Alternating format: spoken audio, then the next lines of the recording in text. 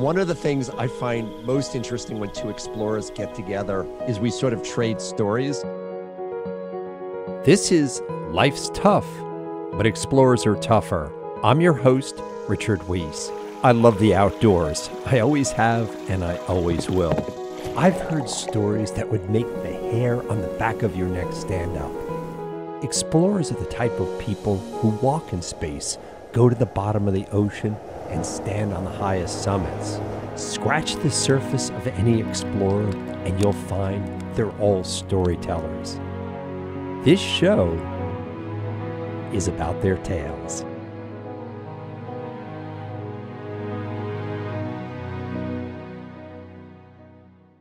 This episode is brought to you by the Podcast Services Division at Life's Tough Media.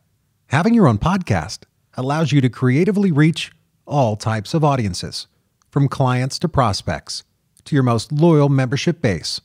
And by utilizing studio affiliates located around the world, coupled with quality remote recording capabilities, Life's Tough Media makes having a corporate podcast easier than ever before. Contact us for a no-obligation consultation at info@lifestuff.com or visit lifestuff.com to learn more. Our guest today is planetary scientist and hopefully soon-to-be astronaut, Dr. Alan Stern. Many might recall New Year's Eve or day, depending on where you were in the world, in 2019, when the New Horizons spacecraft, which Alan was the project director, encountered Ultima Thule, the furthest object ever explored by a spacecraft or humans. As one headline put it, Alan Stern is the scientist that brought Pluto down to Earth. Alan, welcome to Life's Tough, Explorers Are Tougher. Thank you, Richard. It's great to be here.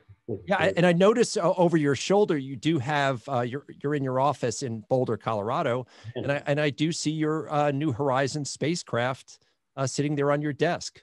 Just for you. Over my other shoulder, where that model of the New Horizons launch vehicle is in the corner. That's an Atlas V back there. So before we get on to that, just before we came on air, today, just as a marking a place in time, the Apollo 11 astronaut, Michael Collins, passed away. I had spent 3 days with him in 2019 in New York. Mm-hmm. And I know that you had introduced him to your wife. And I would think that at the time of the Apollo 11 moonwalk, you would have been like the perfect age as a kid to really remember this and soak it in. Well, I was, and I think I was 10 years old, and it made a huge impression on me what was going on. And it really is how I got hooked on wanting to be a scientist and part of space exploration. It's funny. I remember that not all the launches or aspects of the mission went to perfect school timing. And I consciously remember faking being sick so I could sneak in a view on the TV or put the radio to my ear. And I used to, cut out the newspaper clippings. I did all the same stuff.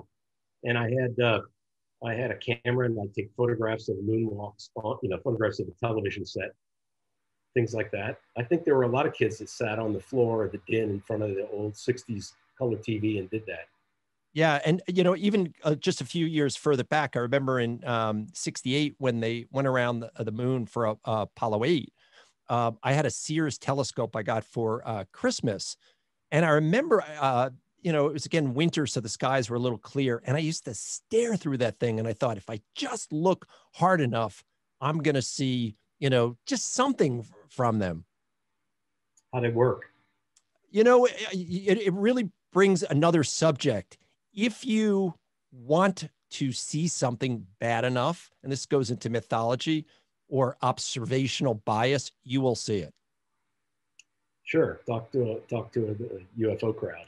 Yeah, exactly.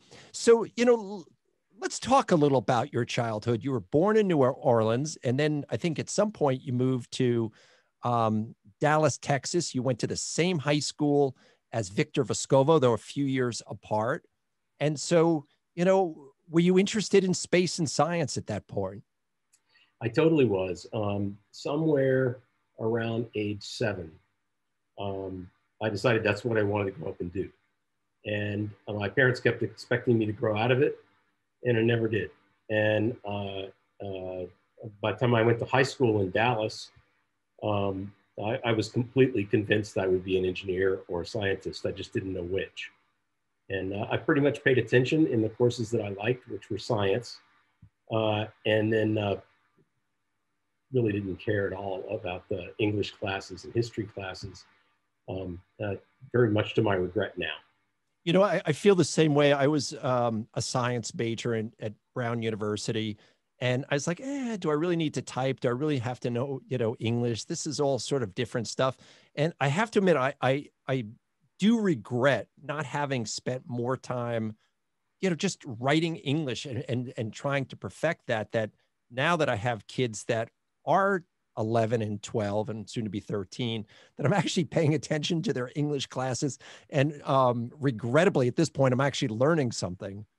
Well, I often tell students that I mentor that, to my great surprise, as I went through my scientific career, what I learned is that the communication skills, both written and speaking skills, became just as important as scientific and engineering acumen. And I wished I paid more attention. I had to learn it on the job. But so much of what we do is writing proposals, writing scientific papers, communicating with the public, standing in front of your colleagues and giving a coherent presentation. I just didn't realize any of that, in part because I had no role models in my family or my parents' close circle of friends who were scientists or researchers. Because I don't think it's different now. I think that I just didn't understand it takes more than just math, physics, chemistry. Yeah, but I think at one point you learn maybe the greatest skill that you need in governmental departments or in life in general is being a salesman. And I know that one summer you were a traveling, encyclopedia salesman. I did that between my freshman and sophomore years and was good at it and learned a lot about life, actually, and about hard work and about sales in a very practical way. And a lot of what we do in big science is you have to sell things. If you're going to fly $1 billion mission across the solar system, you have to sell that concept, and then you have to compete to win it. And I found that throughout my career, what we were doing as a team was selling something. And so in your journey to become a space scientist, to be an astronaut, you took a little break along the way. I think in college, you took, I guess, what's called a gap year or two. What did you do during that time? Well, I had pretty much flunked out of my freshman year. The school that you described that I went to as a high school was a very small, pretty cloistered boys' school. And then I went to a big state university, University of Texas in Austin, mainly because they had such amazing facilities in physics and astronomy. But suddenly I was immersed in a student body of 40,000 people, half of whom were the other gender. And I didn't pay enough attention to my classes. I was just intoxicated by that freedom. And then I was out of school, to which my parents said, no longer our problem, get a job. Wow, that's got to be a real kick in the butt because, again, when you ask other explorers or scientists to describe Alan Stern, the word smart always works its way in there. And here's Alan Stern at 18 or 19 flunking out of school, not getting a PhD or not getting A's, but not flunking out because I couldn't do it. It was flunking out because I didn't apply myself. And so I got a job. I got a job on a loading dock. It was the only job I could get with just a high school degree. Loading tires on trucks till my guns got to be crazy big. But I couldn't make ends meet on minimum wage, a couple bucks an hour. So I got a second job cutting fried chickens in a fried chicken joint. And I still couldn't make ends meet. And this is coming to a conclusion that you'll like. But I got a third job in a profession that no longer exists. They used to pay kids to go to college classes and take notes for the kids that were absent. And then you'd type them up and turn them in, and kids would buy those notes. And because I had to pay attention for a change, I actually thought to myself, these classes aren't that hard. What was I thinking? I can't do this loading dock thing for 40 years and cutting fried chickens. I should go back and actually try. which I did. And then from there on out, it worked out. So this was at the expense of your guns, which was probably good for your original goal of getting girls back when you were a freshman in college. But that's got to be your. So how did you, sort of redress that going back to school with your parents, going back to your school? Well, they had said to me, if at any point you want to go back to school, you get a second shot, as long as you're not over 25. That is a great, but Alan, you have to understand that most people who see you now, see you on TV, very confident, really great science communicator. It's hard to imagine you not applying yourself, because it seems like in every project, and you've done a lot of projects, it seems that you very much apply yourself. Well, that was then. This is now. I think the practical lesson of being out of school for a year, having to have 3 jobs, all of them at the bottom of the ladder without much chance for career advancement. I mean, what are you going to do? Cut fried chickens at a bigger joint?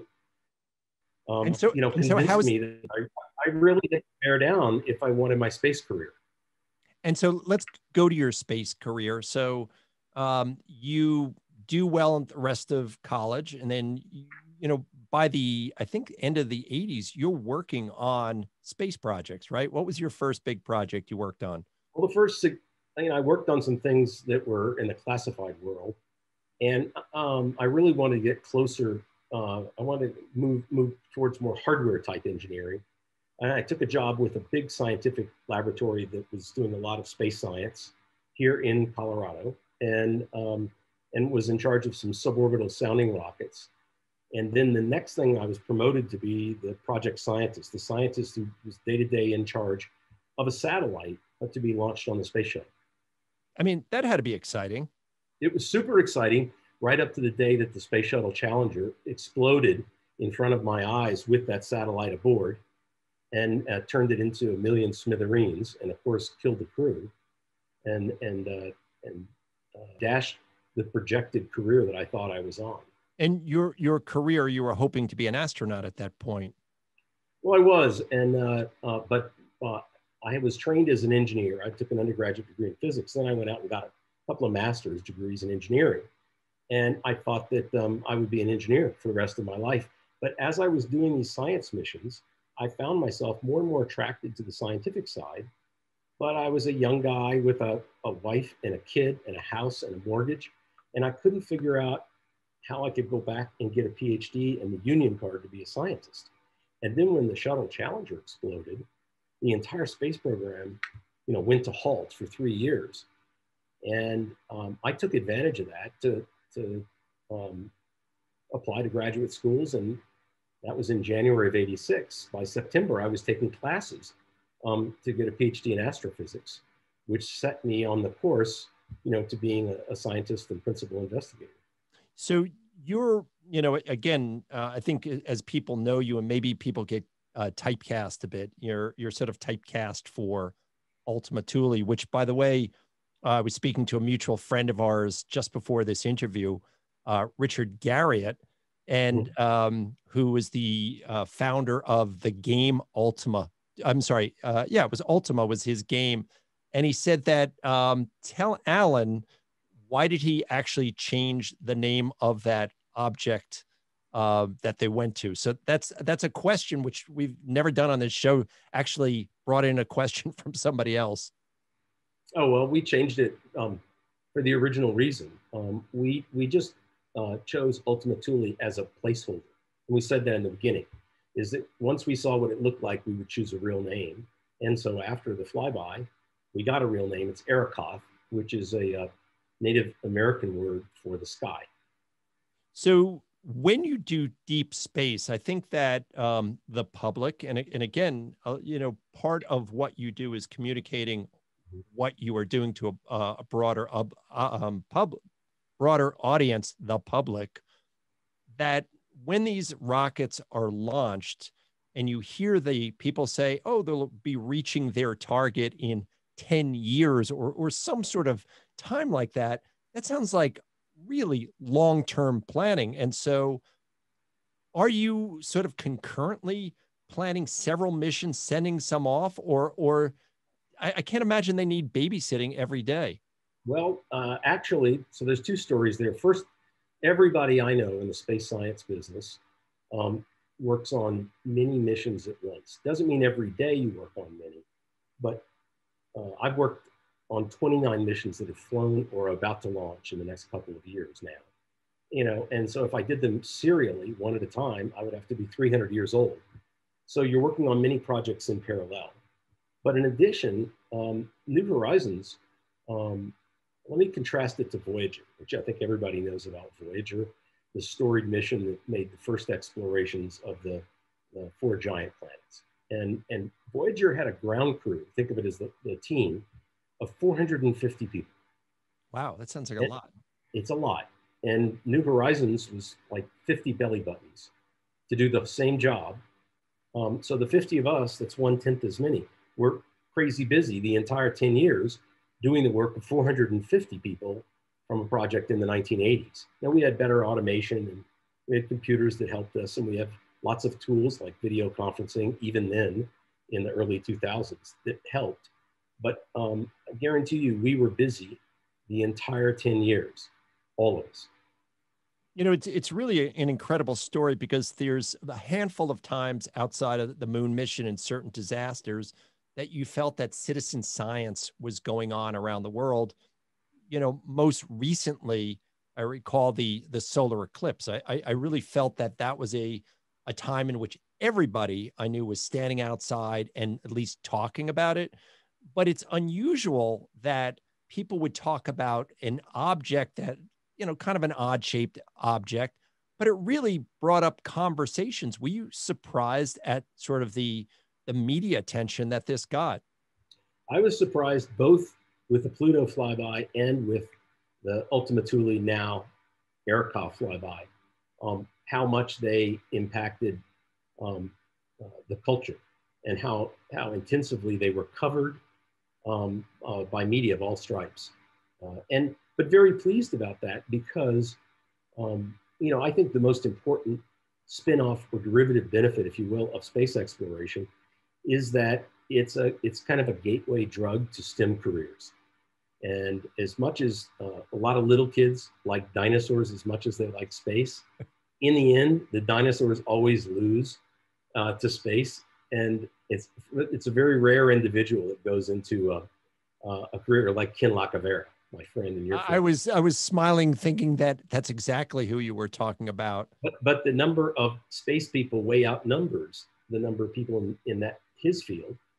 I think just because more people gravitate to it. But the great thing, and this is true all the way back to the Apollo days, is that for every one person that goes into an actual space career, hundreds, maybe thousands, I don't have a hard number, but there's a huge gear ratio of people that just go into engineering and science and fuel the economy through inventing things and changing the way the world is, for everything from the internet to the PC revolution, to every other kind of technology.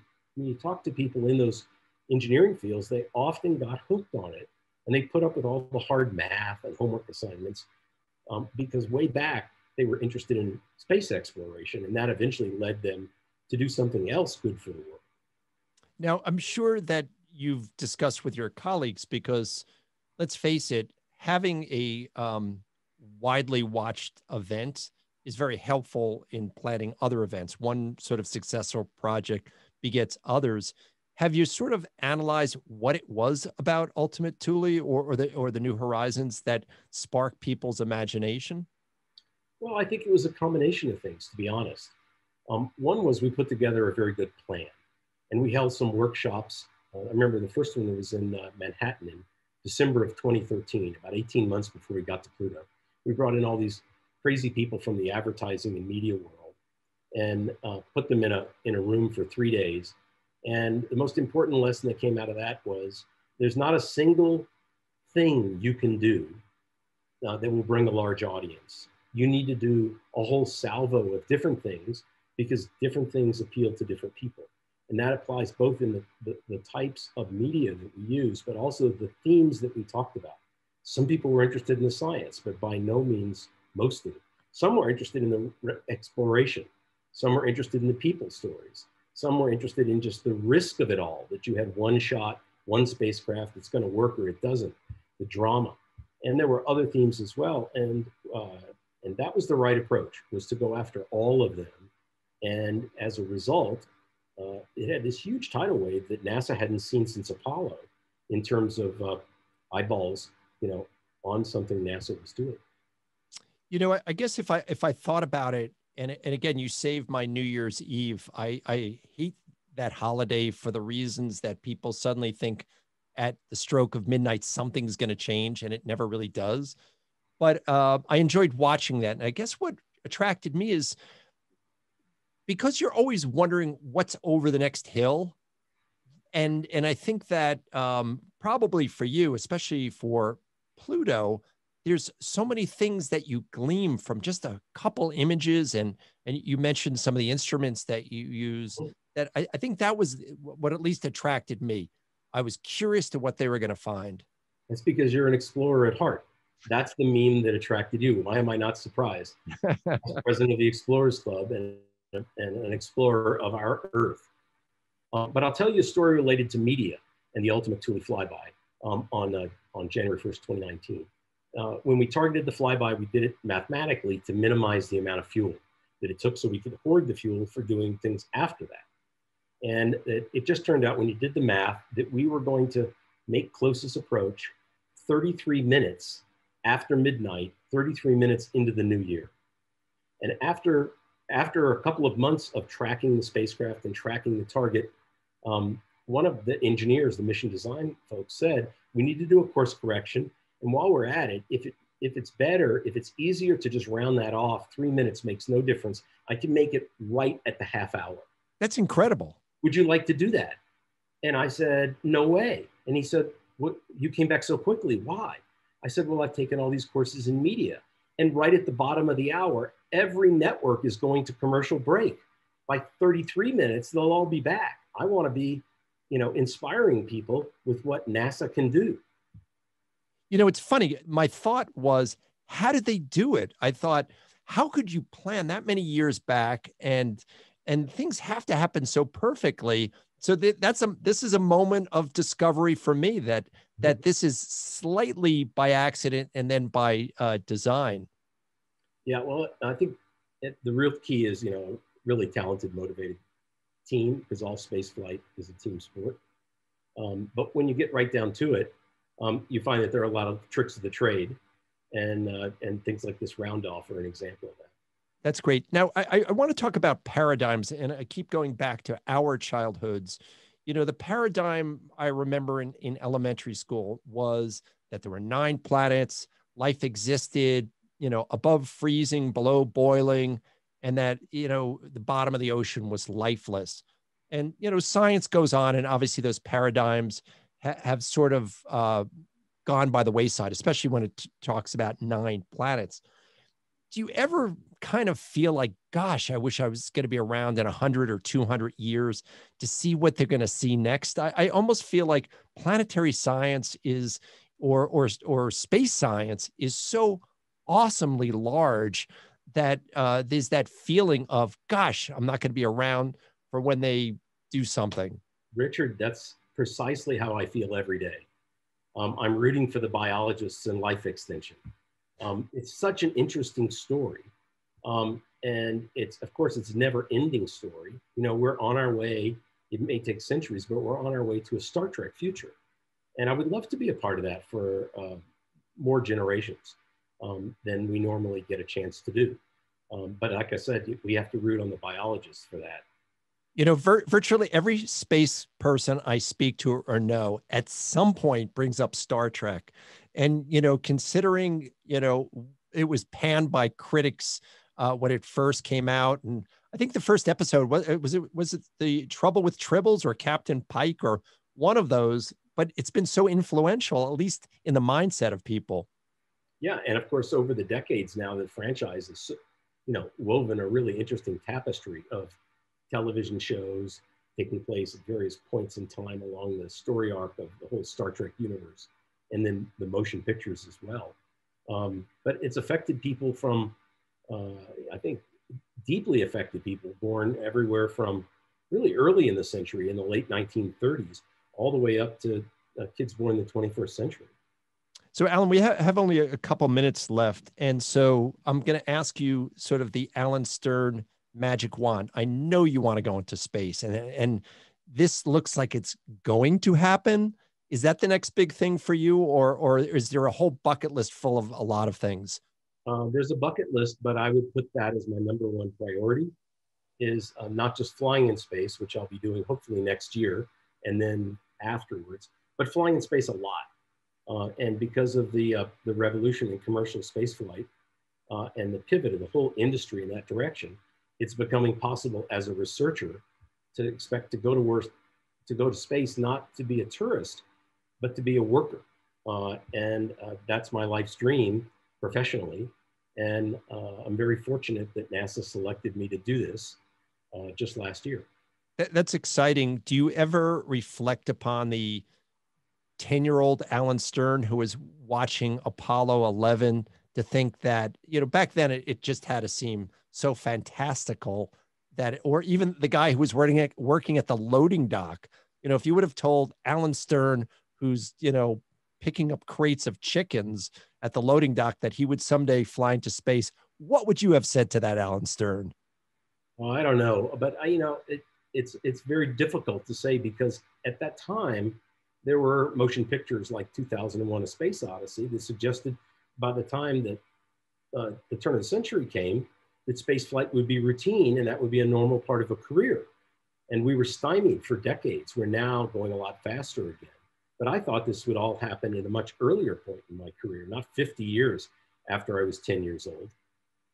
Yeah, and thank goodness the requirements for being an astronaut. I think back when Michael Collins and Neil Armstrong, Buzz Aldrin, they had, such a crazy rigorous set of standards that it was so difficult for, you just marvel at what those guys had to go through. Unbelievable. And now we know unnecessarily, in the sense that it's not that rigorous. I mean, yes, you have to be able to pull G's and you have to be able to do other things, but the average person can do that if they're reasonably fit. It doesn't take a superhuman. And nor does it take everybody who's on the space flight to be up in the cockpit being the pilot. There are many other applications now. Most of what astronauts do in the American space program today is conduct experiments on the space station or maintain it. So they're big on repair and research. And out of a 6-month mission, which is typical, they only spend a few hours really getting there and coming back and being pilots. So it's really, the game has changed a lot. I know a few people now at this point who are slated at some point to go into space, but I have to admit, I do know you, and I know your research, and I am so thankful that I can just imagine Alan Stern sitting above the earth, being able to look up at the sky and look down at the planet. The only thing I fear for you is that you'll never go to sleep. You'll think you're missing something. Well, that might be, but on a suborbital flight, it's pretty brief, so there's probably very little. Well, that's the sub. I'm thinking further down the road, Alan. Come on, I know you're going to get up into those other things at some point. We're working on that. Yeah, that would be really something, to be able to fly orbital missions or even to do planetary science on the moon.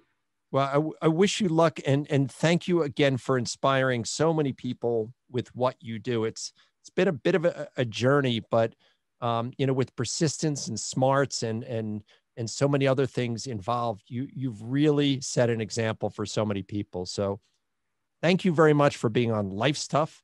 Explorers are tougher. Thank you, Richard. It's been an honor.